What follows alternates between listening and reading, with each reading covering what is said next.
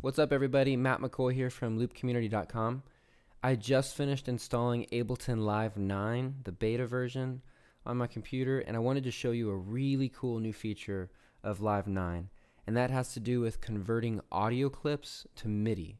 So I'm going to show you how this works. I have a harmony clip here. This is a string part that has multiple notes playing at once. Let me just play it for you so you can hear it. So this isn't just a simple melody. There's multiple notes playing in this audio clip. So what I'm going to do is I'm actually going to right click on that clip and go to convert harmony to new MIDI track. And it's going to analyze that audio clip. And when it's done processing, it's going to add a MIDI track and a MIDI clip, and with all of the notes that are contained within that audio clip. It's pretty cool. Check this out.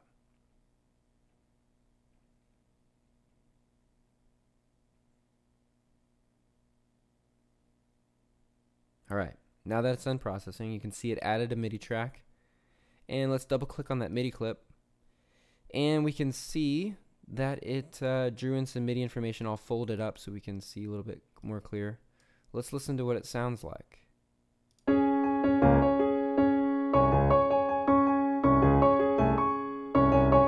Cool. So it picked up some lower artifacts down here that we don't need, so I'm going to just highlight and delete all of them.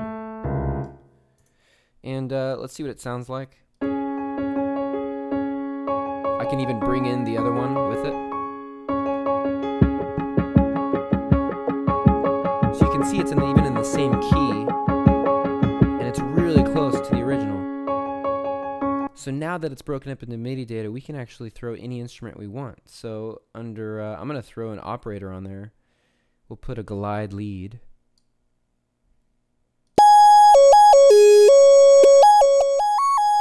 Pretty cool. Now we can customize it all that we want.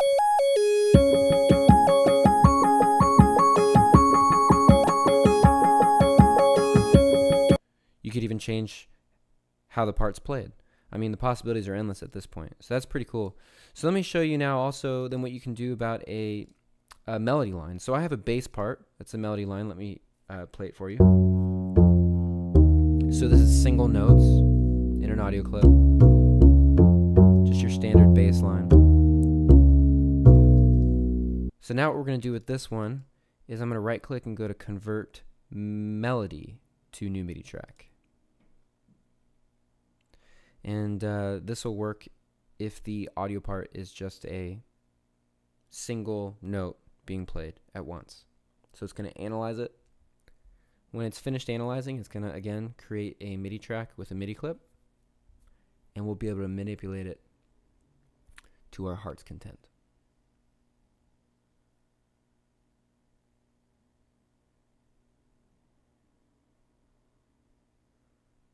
Okay. So now that's done, let's go ahead and listen to what we've got.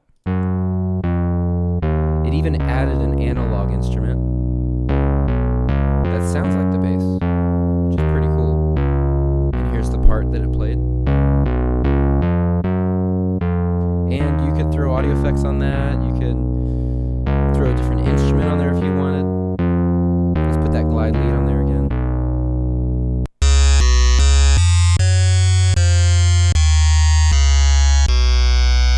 So the possibilities with that are really endless. Just like Live 8, you can, with a drum clip, you can convert a drum clip to MIDI by just right-clicking, go to Convert Drums to New MIDI Track, and that'll throw it in a drum rack for you. But I just wanted to show you that new feature of Live 9. That's pretty awesome. Hope everyone's doing well. Take care.